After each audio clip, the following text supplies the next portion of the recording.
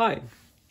In this demonstration, we're going to show how sea ice versus land ice contribute to sea level rise differently.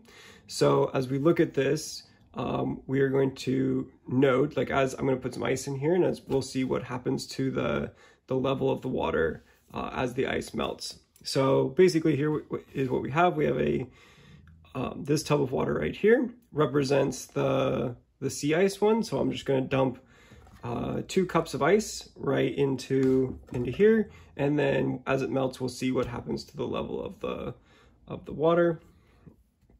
In this one right here, this is representing glaciers and land ice, so any ice that is is on land. And so I have 2 cups of ice that I'm going to put in on that one, and I'm going to pile it on top of the rocks here. And as that one melts, we're going to watch what happens to the level of the water.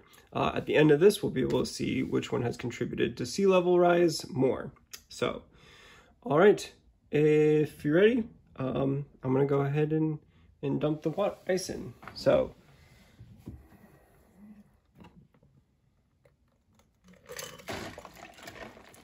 there's our sea ice, and we get our land ice here. Oh.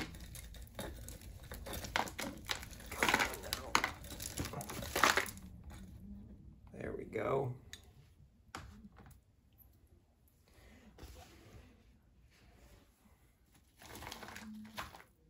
Okay. Some of it's already in there, that's okay. So what we're going to do next is we're going to mark the level of the water. So this one is right here, and this one is right here.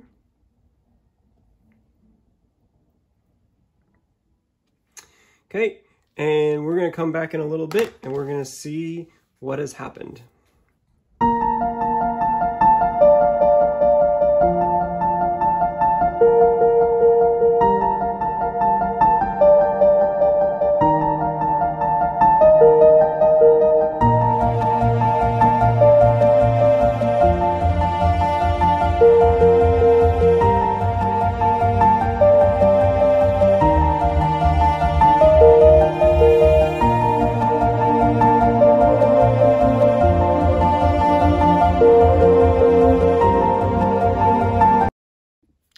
Okay, so let's take a look at the end result here. So this one started here in this blue line, and as you can see, it has not gone up at all. This one is now up there. So this is showing that the glacier ice does cause sea level rise versus the sea ice does not create sea level rise at all.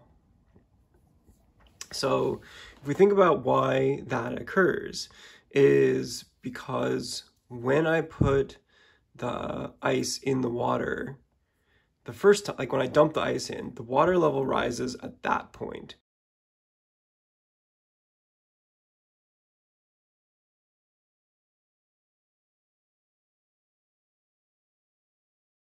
Versus, right, the water is added to, or the water from the melting ice here is added to the water as it melts and drains down and into the water.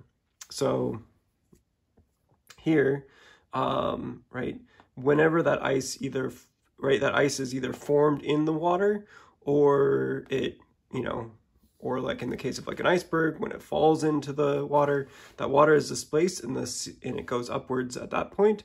But any ice that is already in the water has made the water rise when it either formed in the water or when it, okay, well, no, it wouldn't make the water rise when it formed in the water, but whenever it was added to the water.